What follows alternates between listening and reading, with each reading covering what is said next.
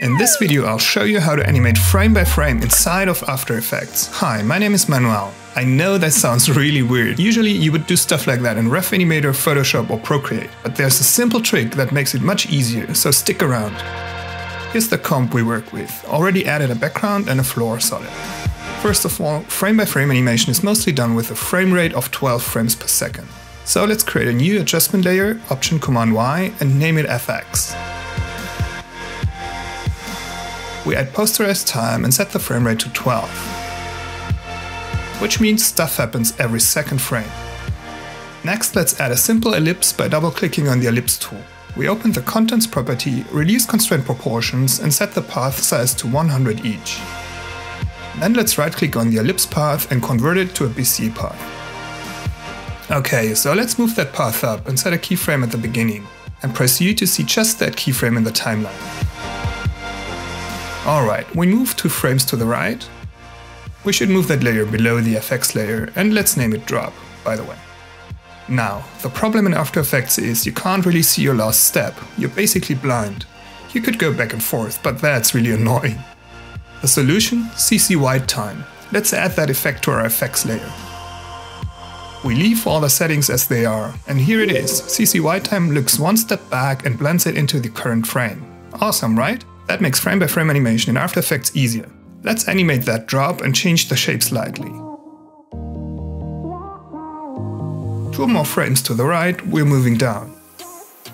The shape is turning into a drop. The distance is bigger than in the step before. It takes up speed. To adjust the handles, we use the Convert Vertex tool. Jump back to the Selection tool by pressing V.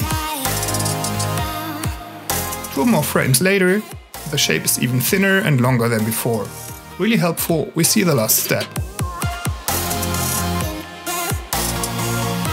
Now the drop almost hits the floor.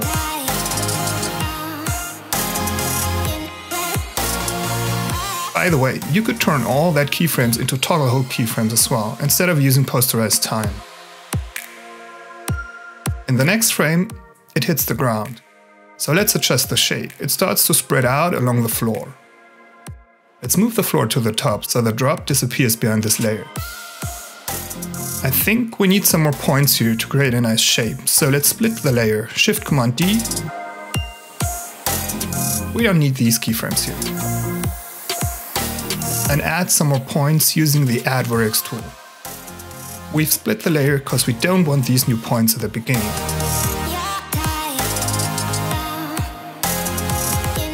Maybe something like this.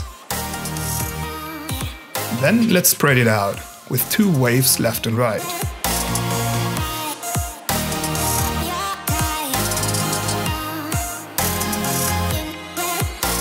Spreading out even more, the waves start to flatten again.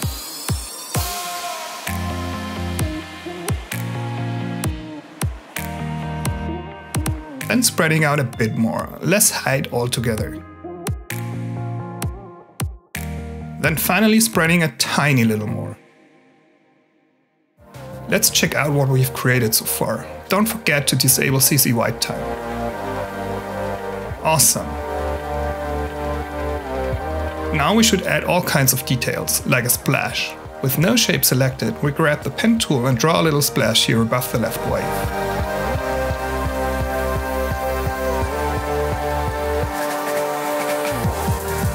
Let's move the shape down and rename it Splash. You adjust the start point, open the contents property, set a path keyframe, press U and change it into a toggle hold keyframe. Oh, of course we should activate the CC White Time effect again. Now we quickly animate that little splash.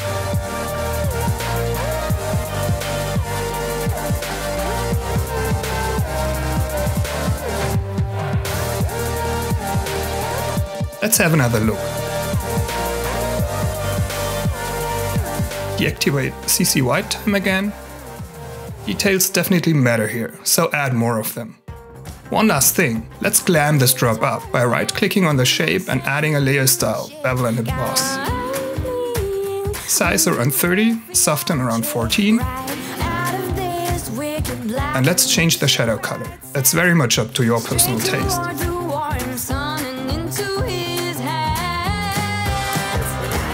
Let's add another style, like inner shadow. Set the blend mode to lighten, the color to white.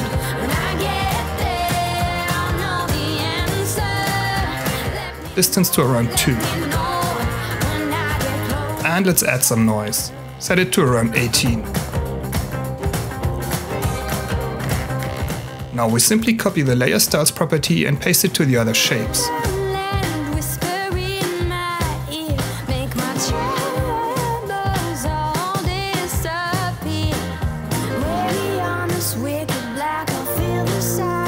How beautiful she is. I've added some more details and expanded the animation. What do you guys think? So I guess this isn't a perfect solution, as After Effects isn't made for frame-by-frame animation, but it should be alright for some easy and simple shapes.